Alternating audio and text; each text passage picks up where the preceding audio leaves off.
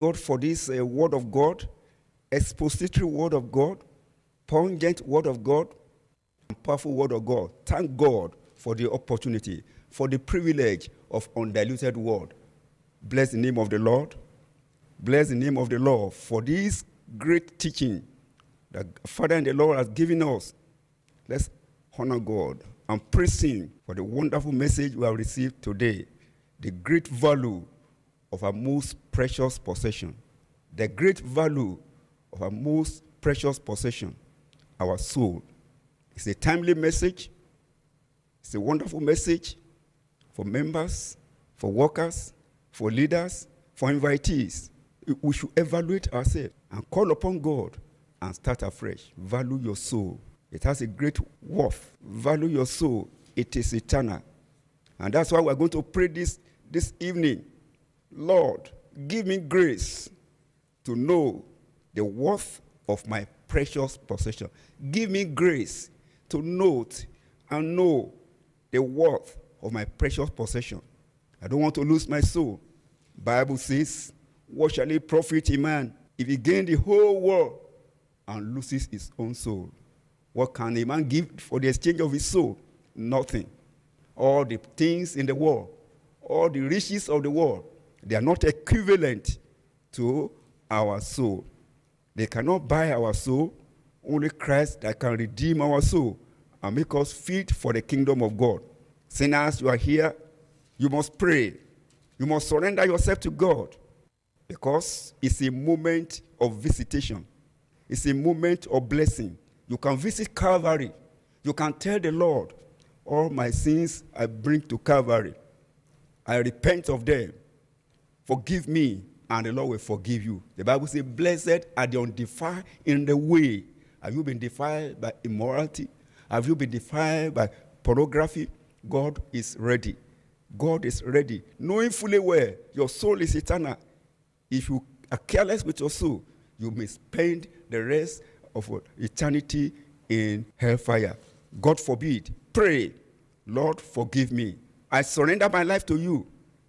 Don't play, don't joke. His blood is powerful to cleanse you from all sins and iniquity. Are you praying, brethren?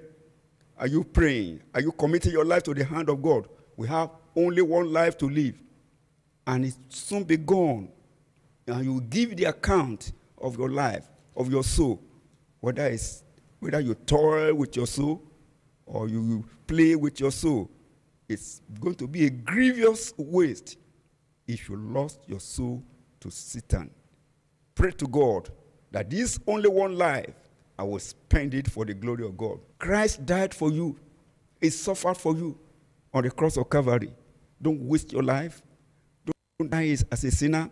For the redemption of their soul is precious to God, is precious to Jesus. And that's why God sent His only begotten Son to come and die on the cross of Calvary for you, for me, and for the whole world. The Bible tells us, how shall we escape? How shall we escape? If we neglect so great a salvation, there is no other way. There is no other way. For God so loved the world that He gave His only begotten Son. Whosoever believeth in Him should not perish, but have everlasting life.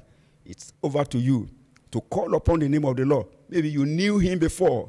You knew the Savior before, and you backslid, and you follow the world, and you dangerously exchange your salvation for the things of the world, for pornography, for immorality, and pride. God is saying, come, I will receive you. As you call upon Him, pray.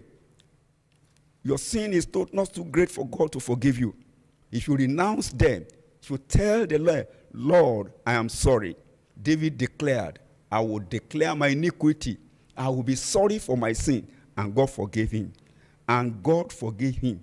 Job prayed, let me be weighed in an even balance, that God may know my integrity. Man may judge you, you are righteous, you are religious, but let God know that you are just. He's the one that justify.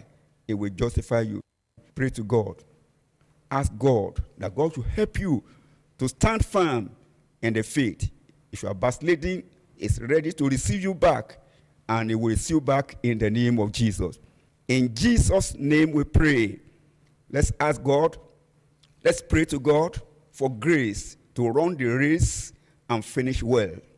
Let's ask God let's pray to God to run the race. Those of us who are standing, Bible says, he that thinks is standing, let him take heed, lest he fall.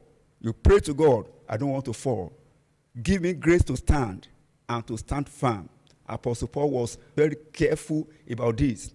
He prayed, he wrote, but I keep under my body, and I bring into subjection, lest that by any means, after I've preached to other people, I myself will be cast away. He was careful. He want to make it.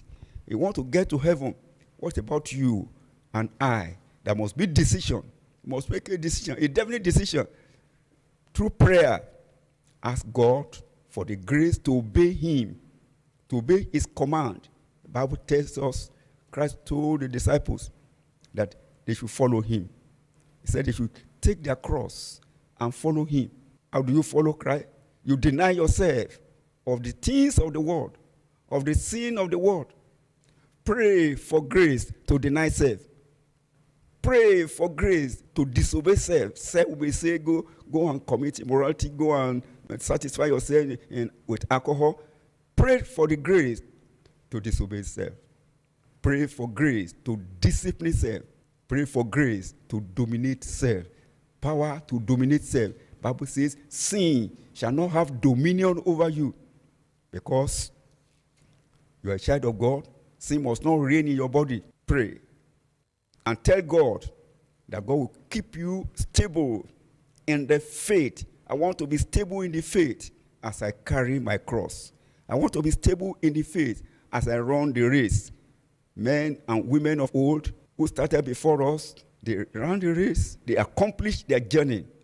They safely reached their destination, and we can do the same. We can join the triumphant saints as we pray to God. Pray for strength and power, not to compromise with the world. We are in a generation of compromise. We're in the era of compromise. Many people are compromising the world. Pray that you will not compromise the standard of the Bible. You will not compromise the word of righteousness. You will not compromise holiness. Corruption is in the world. Because of corruption, many people are compromising. Because of covetousness, many people are compromising. Carnality, cowardice, and carelessness, many people are compromising. Tell the Lord, I am not going to compromise. I will not compromise. Tell the Lord, because Jesus Christ died for you on the cross. He suffered, and whatever you are suffering now, he is able to support you. Ask the Lord for grace to carry you through in his service. Looking unto Jesus. Look unto him for support. Look unto him for help. It will help you. Look unto him, the author and the finisher of our faith. Look unto him, the one only who can help unto him. And as you look unto him, you follow his step. You follow his step. Bible says, for whereunto were ye called? Because Christ also suffered for us, leaving us an example that ye should follow his step. Ask for grace. Ask for grace. Brethren, let's ask for grace to follow Christ's step against all contradictions. Don't compare yourself with anybody. You have a heaven to go. You have a life to live and a heaven to go. Tell the Lord, I will not compare myself with anybody. Pray. Tell him, you are breaking away from every evil thing that is going on in the world. You are breaking away from worthless companions. Like David of old, he said, I am a companion of all them that fear thee, and that them that keep thy precept. As we plan and pray to keep his precept, he himself will help you and support you. Surrender your life to him. All to Jesus, I surrender all. I surrender all. Consecrate your life afresh. Give yourself to him. Submit yourself to him. It will help you. Let's pray together now. Father, in the mighty name of Jesus, we thank you very much for the word we have heard. Thank you for the prayer we have prayed. Thank you for the decision of faith. For those who are returning, of those who are giving their life to God, and those who are returning to Christ, Lord, we pray you will receive them and keep them in the faith till the end in the name of Jesus. Those of us who are standing, I pray the Lord will keep us standing firm standing in righteousness, standing in holiness without denying the Lord. We don't allow sin to reign. We don't allow self to reign.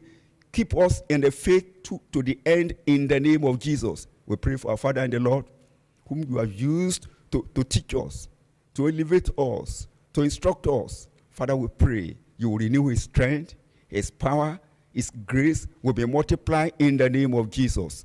And Lord, and the journey of life will not be difficult for us. We run the race, we shall finish strong in the name of Jesus. Thank you, Father, for having answered.